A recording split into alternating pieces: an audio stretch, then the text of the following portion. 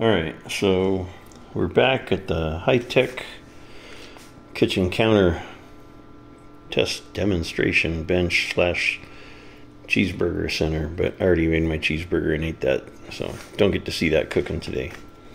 Had someone ask me about a Cobra 29 and some mods, and this isn't a Cobra 29, but it's a PC76, basically the same thing. This one has already had the mod done to it, which is just a capacitor and a resistor where you remove a jumper. But I wanted to give some information on that and then also talk about the voltage of a power supply when you're testing a radio or when you're having your radio tuned up or tested at the local radio shop. It's a lot of local radio shops that aren't quite so honest. So I'm going to demonstrate some of that now.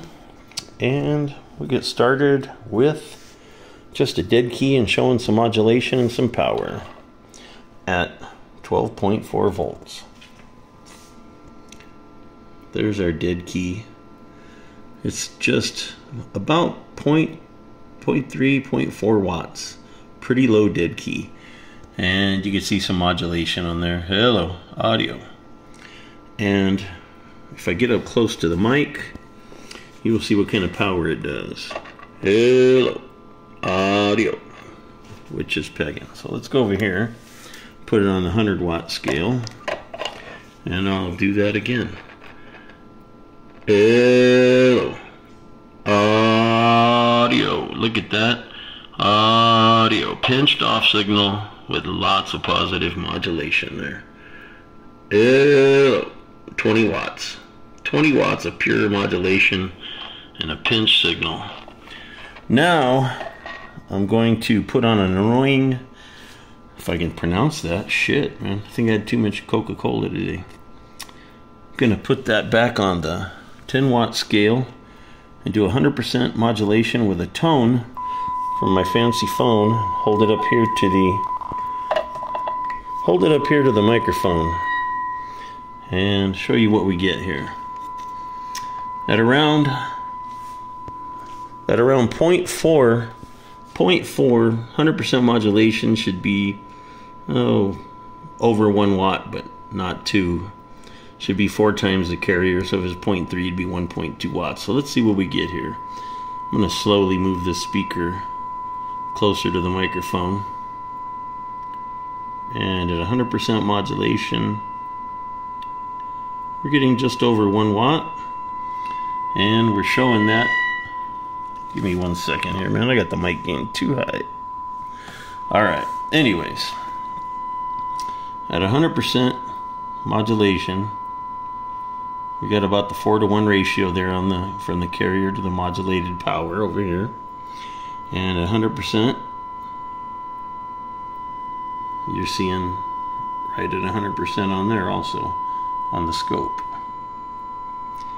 So it's not perfect, but somewhere right around 100% there. Unmodulated and modulated. Then you see if I go more modulation, it pinches the carrier off. But boy, do we got some power there, huh? And that's just me moving the tone closer to the mic. So what I was going to show, yeah, you can get a lot of positive modulation with that mod. But your radio is going to be splattering on quite a few channels. But at 100% modulation, you're just doing the normal 1:4 ratio there. So what I was going to show you, let me turn off this annoying tone. What I'm going to show you is, if you remember, we had 20 watts of power there. So let me turn up the power on this power supply to good old 15 volts, like some of those unscrupulous radio shops. Let's get around 15 volts there. All right. Now our dead key went from 0.3, 0.4 to over 0.8.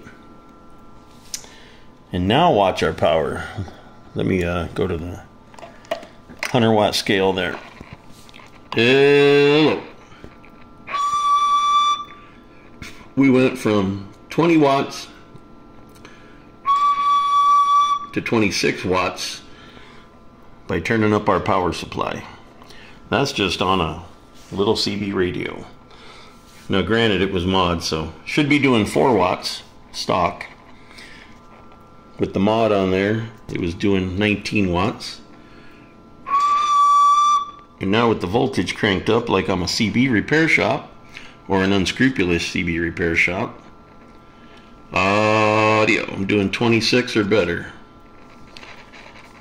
That's what I wanted to show, was how if you go to the CB shop and they're running their power supply high, they're going to show you all kinds of watts on your radio. And then you're going to put your radio back in your car or your truck, which charges at 14.4, but your actual voltage that you're probably, if you connect it in your dash to some factory power wires, you're not going to probably get much more than 13 volts or so.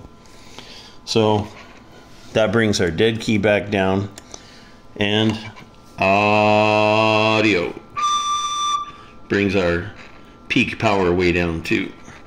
So the difference between 26 watts and 19 watts, just by going 2 volts on the power supply, it's quite a bit of difference. I don't know exactly what the difference there is, but it's like, shit, I don't know, 20% more power just by turning the voltage up. And a lot of radio shops do that, and they show you all this power, and then you get your radio back in your car, you go to your buddy's house and he wants to check it on his watt meter, and you're not getting the power you thought you were.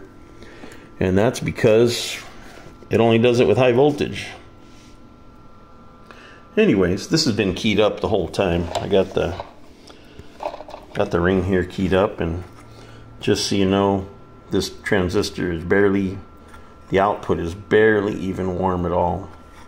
Barely warm. And that's due to the fact that the mod's on there with the low dead key. You know, not even 1 watt. If that had the stock jumper wire on there, your radio would be pretty hot by now. But with that low dead key, hello, it's only getting a lot of power when you modulate. So anyways, hello, audio. If you want to have your meters swinging and banging, and you don't mind your signal clipping and splattering everywhere, your radio is going to sound loud. You're going to sound loud to a lot of people. It's going to give you a lot of audio, a lot of swing on the meter. May actually make your amplifier and your radio run cooler, unless you're a real ratchet jaw. But anyways, just wanted to put that information out there. And I'm going to pause this video for a minute. And that blue capacitor is part of the mod. There was a jumper wire there. You put this capacitor in its place, and then on the other side you solder a resistor. So I'm going to pause this, flip the radio over, show the resistor, and then I'm going to end this video. I'll be right back. Okay, I'm back. Same radio. Here's the resistor. It's the way I install them. There was a jumper wire there, and now there's a resistor. But the jumper wire came from the other side. I put the resistor on this side. You can look at the colors there, figure out the ohms if you want. These radios are 29s. Depending on the voltage you're actually getting to the radio and what ohms you choose on that resistor will dictate what your dead key is. I've used anything from 30 ohms all the way up to 100 ohms, depending on the dead key you want. And just for fun, I'll show you over here. There's a resistor in there. That resistor is for the talkback. Might be kind of hard to see where I soldered it on, but that gives you a little bit of talkback on this radio. And I just put it in some heat shrink so it doesn't short out on anything. It's actually 2 resistors in there in series, but only because I didn't have the right resistor. So anyways, there it is. That's where it goes. Normally there's a jumper there. That resistor will get hot. That boy will get hot. And some people don't use that. They put jumper wires and go up to one of the knobs on the front, like say the squelch or a delta tune or something like that. But That'll work for a short while, and then the trace on that variable resistor will burn real easy. They can't handle the power that a much bigger resistor can. Anyways, that's it. An old PC76 XL, which is basically a Cobra 29. Have a good day.